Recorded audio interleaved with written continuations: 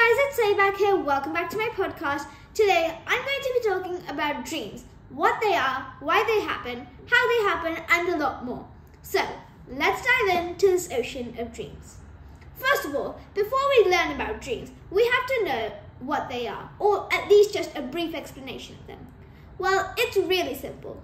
Dreams are just small stories or images which our brain generates while we're asleep and then shows them to us. Okay, now that we know at least just a simple explanation about dreams, we have to answer another key question if we want to learn about them. And that question is, what happens when we sleep?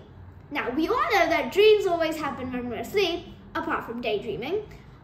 So, what exactly happens while we're asleep? Well, there are 5 stages of sleep, which I'm going to explain right now. The first stage is called light sleep. Light sleep is when you're just starting to nod off, but you're still completely awake. And you're just tossing and turning around the bed. The second stage is medium sleep. Medium sleep is when you start to fall asleep and you're not aware of being awake because, well, you're starting to fall asleep now. And in addition to that, your heartbeat and heart rate drops and your breathing becomes slower. Then we have deep sleep, which is stage 3. In stage 3, your brain starts to energize and it starts to remember a lot of things and kind of sort them into long-term and short-term memory of everything that happened today and also give your body a lot more rest. Then comes stage 4. Stage 4 is like when you're completely asleep and it's a very, very deep sleep. It's really hard to get people to wake up from this stage of sleep. And some people also dream in this stage. But the stage where you dream the most is the stage which is the last one. Stage 5, which is REM sleep. REM, R-E-M, stands for rapid eye movement. It's when your eyelids are closed, but the eyes are still moving around because they're seeing the dreams. Then, while you're sleeping in the REM stage, this is also the final stage of the cycle. And no, this isn't the last stage. It isn't like when you wake up. This is just the last stage of the cycle because it repeats again and again and again. So in the REM sleep stage, you actually start to dream, and that's when all of the dreams that your neurons have created are seen by your eyes. Okay, now that we've answered what happens when we sleep, I think we're ready to dive deeper into dreams. Now, we're going to answer the question, how do we dream? Now, this is kind of a complicated concept, but it's actually really easy.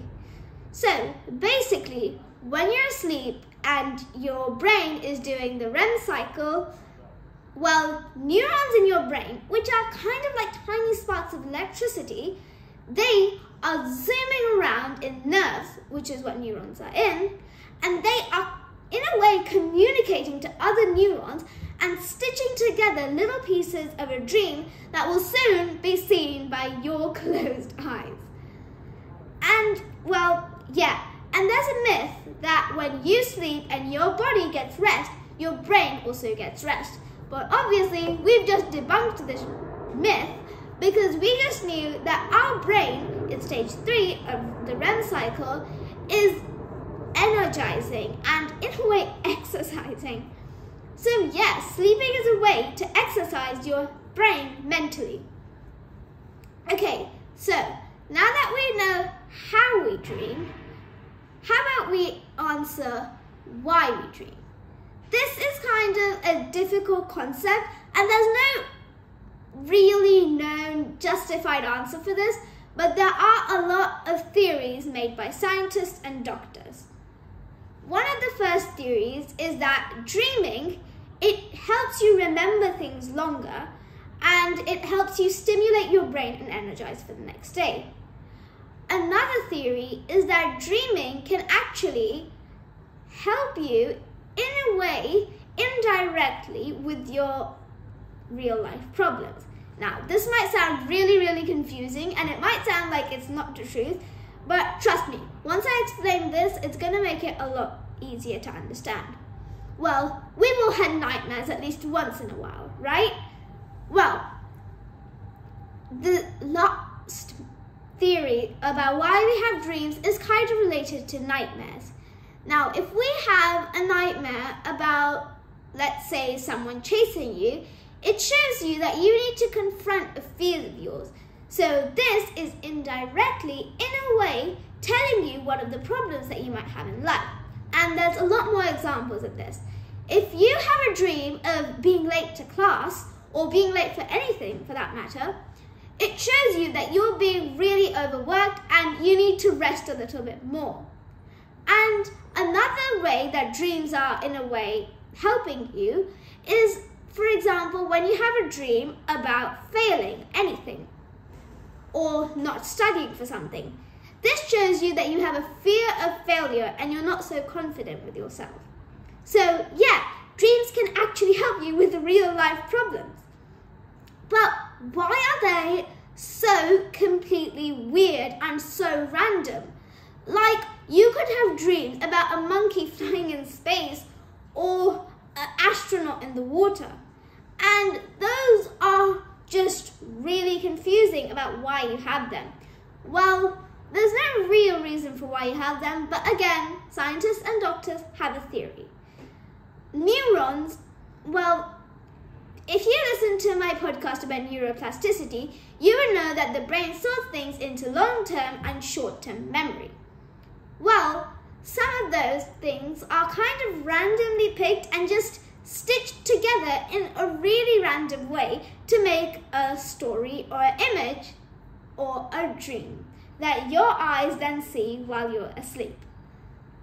So, some dreams are actually really common and some are very unique. So this explains why that happens with humans around the world. Now, you might be thinking, I have definitely dreamed a lot more than the dreams that I remember. Well, that's because there are some dreams that you just can't remember. Now, nightmares, like I was talking about, they are very thrilling and scary. So you tend to remember those more. But there's another way on how you can remember even good dreams. Well, the thing is that when you're sleeping, you have the 5 stages of sleep, of course, like I told you in the REM cycle. But you can dream in any 4 of these stages of sleep. So the thing is that if you wake up right after your 5th stage, you tend to remember the dream that you had more, and it gets put into the long-term memory. But if you, let's say, are dreaming in stage 3, then you tend to forget that dream and it gets put into short-term memory. So that's how people tend to forget and tend to remember more dreams. But that's mainly because of your sleeping patterns. Speaking of sleeping patterns, here are some habits that you could use to make sure that you don't have bad dreams. Well, one of them is to have sleeping habits and wake up at the same time every night and go to sleep at the same time every night. For example, if you go to sleep at 9 o'clock, make sure you do not wake up at 3 or 5 and have a good time of sleep so that you don't tend to have a lot of bad dreams. And make sure you keep this consistently and wake up and go to sleep at the same time every day. Another thing you could do is sleep with a stuffed animal, because with them you feel like you're not alone, even though you can't feel them while you're asleep. But it gives you a sense of not loneliness. Another thing you could do is read a book before you go to sleep, but not horror books. Because horror books can fill your mind with a lot of scary things, which of course can give you bad dreams. But if you read a good book, like an action novel or a fairy tale, well, then your mind is filled with happy thoughts and it's easier for it to stimulate. A way it's not easy for it to stimulate is if you have devices right before you go to bed.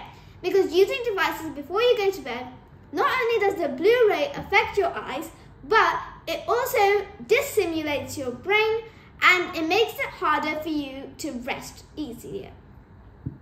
Another thing that you should avoid doing is eating, because that can disrupt your digestive system and make it harder for you to sleep for the right amount of time. Okay, now you know all about nightmares, but it's time to answer the really big question.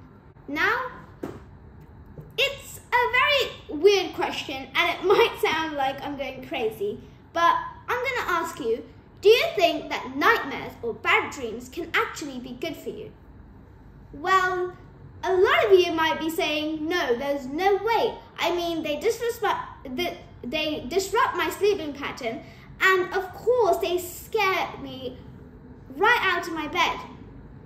Well, yes, but these nightmares also tell you about problems that you might be having in real life, and in some situations, also how you can face them.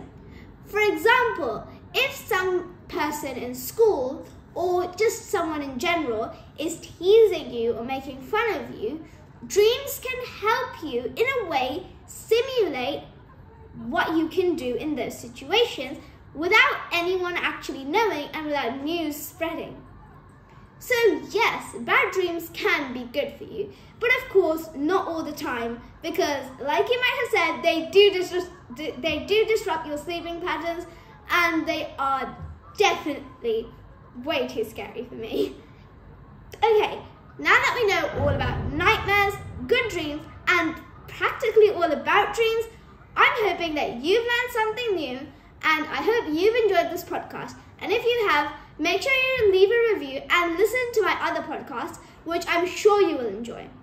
But until then, stay tuned, and this is Sai signing off.